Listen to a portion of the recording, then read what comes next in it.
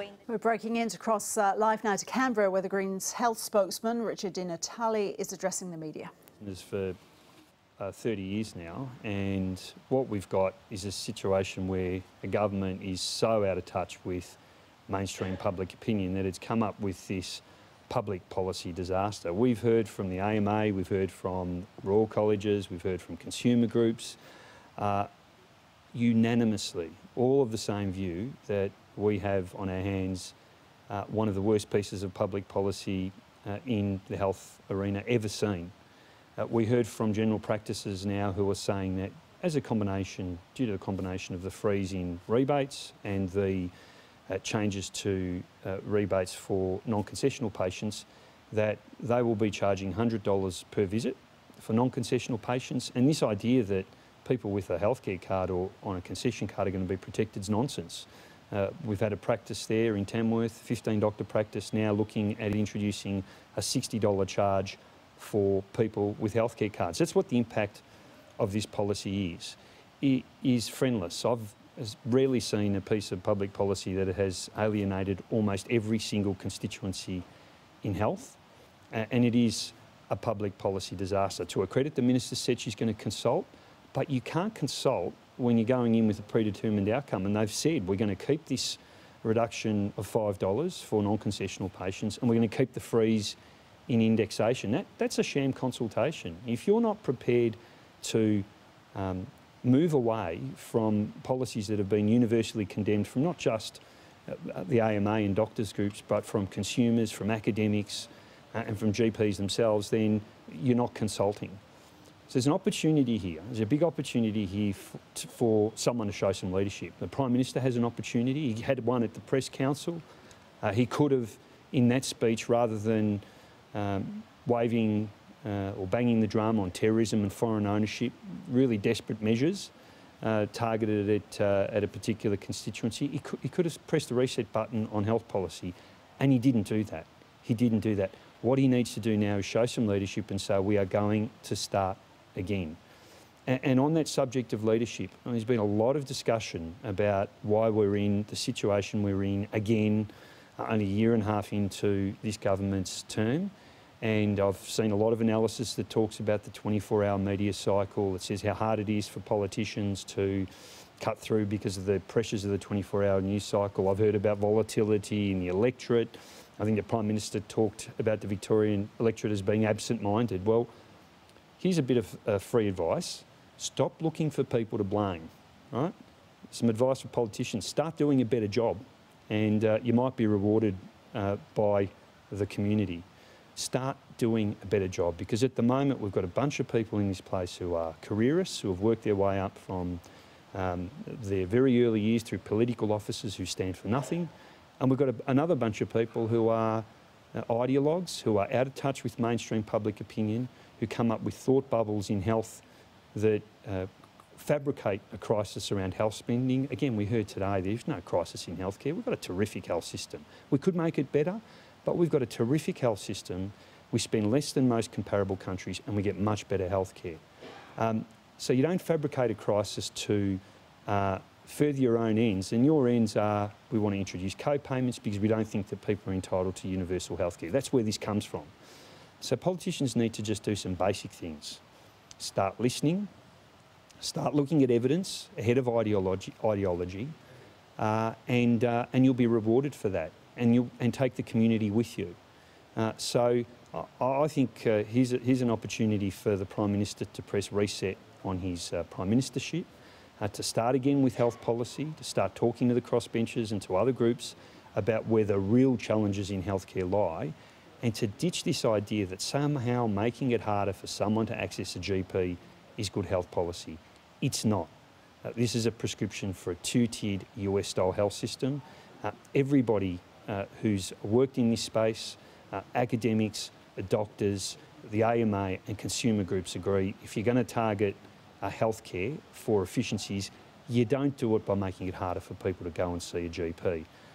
More than happy to take some questions. In what areas of the system do you think there can afford to be efficiencies made? Well, we spend a lot of money doing procedures for where there's very little value gained. For example, we do a whole lot of vitamin D testing spend over $100 million a year. We don't get anything for that. We should be looking at areas where there's wasteful spending in health.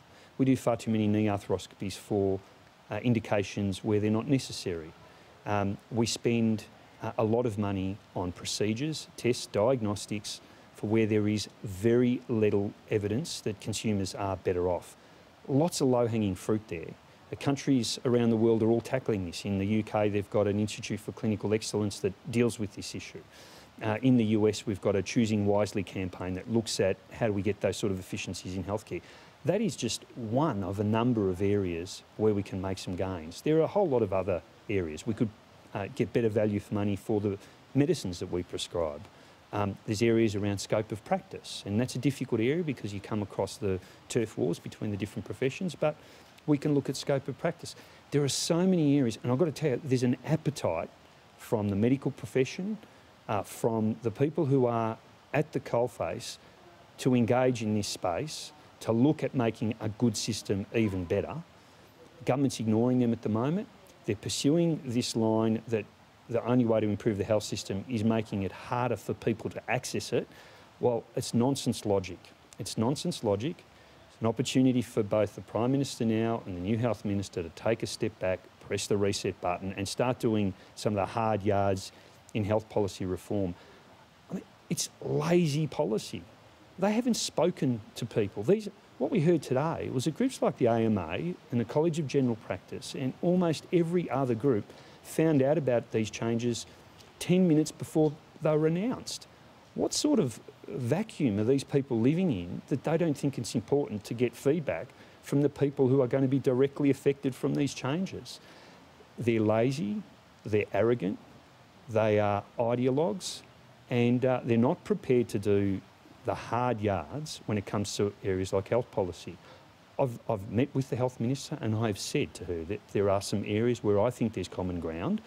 Let's work on the areas where there is common ground, where we can make savings and we can improve the system. The question is whether they're going to do that or whether they're going to continue on the line that they're on, which is really a prescription for a much less fair health system, but also a health system that's going to cost us much more to run. Quite a few government ministers have pointed to the GP co-payment as an example of one of the ways in which Prime Minister Abbott's leadership has gone astray. Some of his so-called captain's picks, for example. Do you think there is an appetite within the government to scrap these changes? Oh, you only need to look at some of the public commentary. Another doctor, Dr Andrew Laming, has already said that he thinks that the government should drop it. There are other MPs who privately have said to me they think it's bad policy. The point here is that this represents everything that's wrong with the Abbott leadership. You say one thing, you do another. You ignore the evidence, you make up your own facts, you don't talk to people, you lie about what you're going to do, and then, lo and behold, you're surprised because there's a backlash from the community and from people within your own party. Yeah, we were promised this open, transparent, accountable government. We've got the opposite. We've got a shambles at the moment. We desperately need some leadership in this place. We need some people to step up and to start looking at evidence, to put their ideological baggage to one side, to engage in a real process of consultation, not what we've got at the moment, which says, oh, we're going to consult with you, but we're still committed to this $5 reduction in Medicare rebates, and we're going to freeze rebates until 2018. When we heard today that the impact of that is a $100 consultation fee for a non-concessional patient and a $60 fee for someone who's got a healthcare card. This idea that people on low incomes are protected is nonsense. Under this policy, bulk billing will decrease and people on concession cards are going to have a huge price barrier put in front of them. So there is an appetite, I'm sure, within the coalition. The Prime Minister basically has to now make sure that he walks the walk. He said he was going to listen. He said it was time that he brought the Australian community with him. Well, the Australian community has spoken loudly and clearly. There are people on his own side who have given him advice on this. Drop the co-payment, drop the freezing of indexation, and let's work together to see where we can actually make the health system more efficient and more effective. You said you spoke to the Health Minister about your concerns. What was her mood or her response when you made those suggestions? I made a commitment to the Health Minister that any discussions we had would remain private, so I'll faithfully I'll respect that commitment. All I'll say is at least she's talking to us. And that's one thing I can say that I can't say of the previous health minister. I mean, you're going to introduce a change that is going to impact Australians in the way that the Mark 1 and Mark 2 was proposed to do, and you need the support of the Senate. You'd think a phone call might have been in order, but no. We know best. We'll run this our way. We've got a strong view about how we think healthcare needs to be run in this country, and that's what you end up with. You end up with policy chaos. So, time for some grown-up government. Stop looking for other people to blame. Stop blaming the media. Stop blaming the 24-hour news cycle. Stop blaming the electorate and the volatility within the Australian community. Stop calling them absent-minded. Look in your own backyard, and let's start this again. And hopefully with the new health minister, we may do that. Who knows? We may have a new prime minister next week. Just on that though, you say there's common ground with the government. Where's the common ground? What's the common ground the Greens have with the government on healthcare policy? I don't want to waste money in health. I don't want to waste money in health. We waste money in healthcare at the moment. And if you're a government that talks about waste and mismanagement, I've got a range of ideas, some of which I've already put to the new health minister, where there is wasteful spending. We've got a good health system. I don't want to buy into this idea that the system's in crisis. But we can make it better. And one way we can make it better is to stop spending money on things that don't add any value to the consumer or to the system generally. So there are areas there. If you're so concerned about waste and mismanagement, well, why don't you engage in a conversation with us about how we can improve that?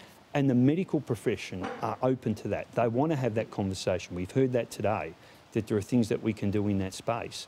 But if you've got your ideological blinkers on, and your ideological blinkers say one thing, you've got to put a price signal in, you've got to make it harder for people to see a GP, that's the way we fix it. Well, you're not going to get anywhere. You're going to make the system less fair, more expensive because people end up in the hospital emergency departments. GPs whack up their fees and no one gets any benefit out of that. It is one of the most disastrous pieces of public policy ever embarked upon in the health space. We need to press reset or to start again. This morning we heard from the Royal College of GPs who said that they had heard that there was only a 2-week consultation window with the Health Minister. The Health Minister's denied this. Why do you think that 2-week figure's come up? And have you heard about any sort of limitations in terms of consultation? I haven't personally. As I said, I made an approach to the Health Minister to say it'd be interesting talking to her. She took that up to her credit and we had an open and frank conversation. In terms of what she does with the other health groups, if it's a genuine consultation, the first thing you do is you say, we're going to take off the reduction in rebate, we're going to stop the freeze on Medicare rebates, we're going to start again. That's what a genuine consultation looks like. They haven't done that yet. There's still time. There's no way you'll get this done in 2 weeks. If that indeed is as it seems to be, then all that does is mean that what we've got is a sham consultation process. I haven't heard anybody else say that, so we'll wait and see how it transpires. And most of the other doctors' groups have said they've been really happy that that the minister has actually approached them, has listened quite well. Are you hopeful that the consultation process will yield results? I'm always hopeful. I'm always hopeful in this place. If you didn't have hope, you wouldn't be here. Do I think it's going to yield a result? Well, up until this point, the two most controversial aspects of the Medicare package are still on the table. We're still going to pay GPs $5 less for an ordinary consult, and we're going to freeze rebates. We heard today, loudly and clearly from GPs, not from the AMA, not from any other interest groups. We had a panel of GPs today who said, I will no longer be able to bulk bill my concessional card patients. The fee we're looking at introducing within a year is a $60 upfront fee for patients who were previously bulk billed. That's the end of bulk billing in Tamworth for that practice, 15 doctors. We heard that for non-concessional patients, we're talking about a $100 fee. Forget Barnaby Joyce's $100 lamb roast. We're talking about a $100 fee now to go and see a GP. That's what we're talking about. That's not fantasy land. That is the evidence provided before the Senate committee. And that is, as I said, that is bad health policy. Doesn't save anyone any money. Puts the costs on the state governments, people end up in hospitals, simple problems become much more expensive problems, worse for the consumer, worse for the taxpayer. On the Medical Research Future Fund, Brian Owler said this morning it should be funded with the $15 billion already found in savings and not through the co-payment. What's your view? Should the Future Fund get up? Should it be brought forward or should it be dropped entirely? No, my view is that the future fund's a good idea. It's one of the few good ideas the government had. The great tragedy here was that it linked it to a terrible piece of health policy with the co-payment. The first thing they've got to do is uncouple the future fund from the co-payment, and they've got to look at alternative ways to fund the future fund. I think there are savings to be made in healthcare. I've said that already. I think there are some opportunities to really look at how we get better value for money. I mean, there are other areas, a bit more difficult, but trying to reward GPs not just for the number of people they see, but for good outcomes, making sure that people are getting their blood sugar checked, their blood pressure checked, and having the right referrals, all the sort of things that we know keep people out of hospital. There are ways of doing that, but it's hard yards. We had a health minister previously who didn't seem interested in it, had this thought bubble about a co-payment, didn't talk to anybody about it, didn't talk to the crossbenchers whose vote you think he might be counting on, and then expected this thing to fly. It was a shocking approach to a government who promised transparency, accountability and grown-up government, and they haven't delivered on any of those things. And again, I just say, it's not that hard. Stop looking for other people to blame, be honest, tell people what you're going to do, follow the evidence and take people with you, and you'll be rewarded for that. But we just haven't seen it. We haven't seen it from this government, and we haven't seen it in this place for far too long.